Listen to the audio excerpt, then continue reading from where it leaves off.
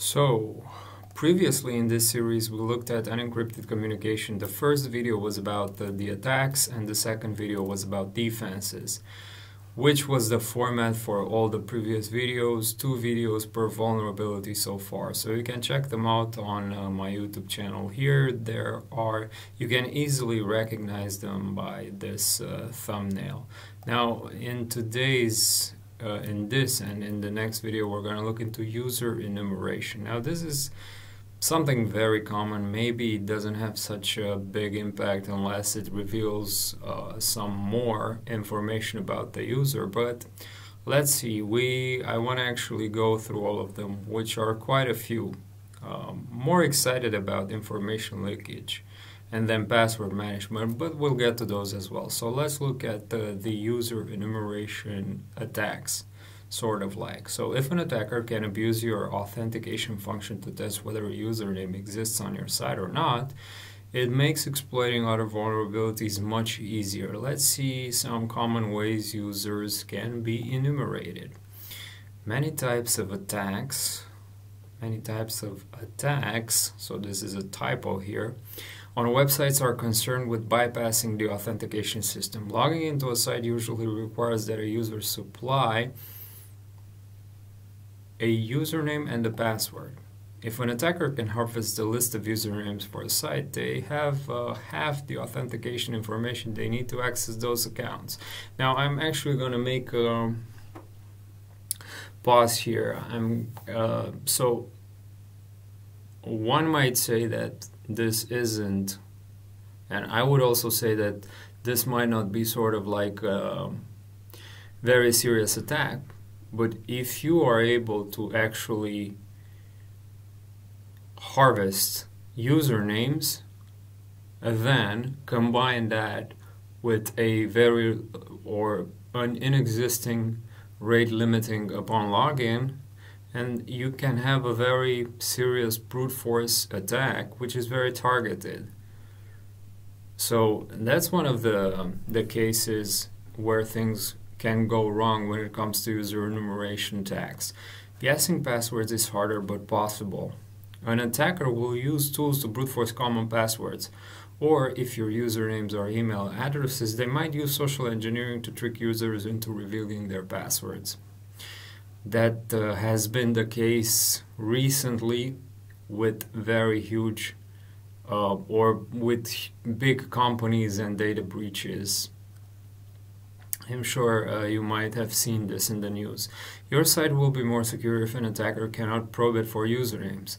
Of course, that's why when the user logs in, or when someone tries to log in, if they provide invalid credentials, that's what your error message should be. Invalid credentials, not this username doesn't exist, or incorrect username, or incorrect password. Invalid credentials. That's very generic. Let's look at some common ways that sites leak information about what is and isn't a valid username. So, if your login page has different error messages for unrecognized usernames and incorrect passwords, an attacker can write a script to submit usernames and test the response. That's very easily done in Python. So let's say username admin, password admin. Doesn't say anything because I have to click on the next one probably. So David password, unknown user. So password incorrect. Of course. So you see, this is exactly what I was talking about. A safer approach is to return a generic error message when a login attempt fails. Let's see, Maria, unknown user or password. Better yet, invalid credentials. If it takes longer to check a correct username and an incorrect password, a clever attacker will be able to spot the difference. Of course, you might be able to write a Python script again, using Python, to check the time differences between the requests. So this takes 5 seconds. Make sure all login code paths take about the same time on average. For instance, perform time-consuming operations like password hashing even when you know the username is wrong. Now this is actually very granular, but this is very useful when you're implementing a login in a secure way. Make sure that everything in the HTTP response is identical in all login failure scenarios too. Be sure not to respond with a cookie unless both username and passwords are correct, as you can see here. Password reset pages are another avenue of an attack. Of course, so enter your username here. Sometimes when you enter an email, sometimes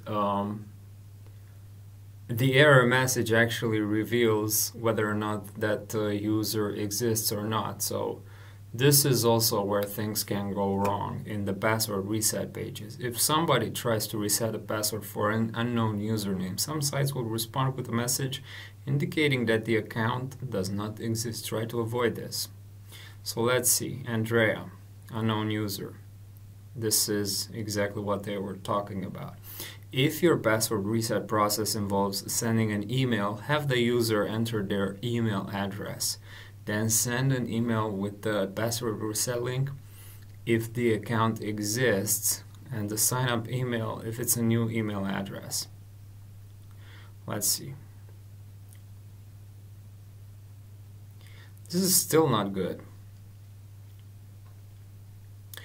The very best way to handle the situation would be to say, if there is a user associated with this email address, an email has been sent to it. And that should be the generic message in all the cases. Same deal with registration pages. Try to avoid having your site tell people that the supplied username is already taken, and this is a mistake that's still happening in 2022. If your usernames are email addresses, send a password reset email when a user absentmindedly tries to sign up a second time. See? If usernames need to be unique but are not email addresses, protect your sign-up page with some sort of a Captcha. This will make it very difficult for an attacker to mine username information with a script. So this is good to know. If you're very security-minded, consider adding exponential backoff after each failed login attempt. What is exponential backup? Exponential backup. Back off. So this actually means that with every next failed attempt, the retry takes longer and longer. So it actually, for example, if a user tries to log in with, if someone actually tries to brute force the credentials, the password for a username, the first attempt, the first maybe 3 or 4 attempts, afterwards they will get a message, try logging in 5 minutes. If the user logs in, tries to log in, or if the attacker keeps on brute forcing, you would say try login after 30 minutes, and so on and so forth. Or you can just simply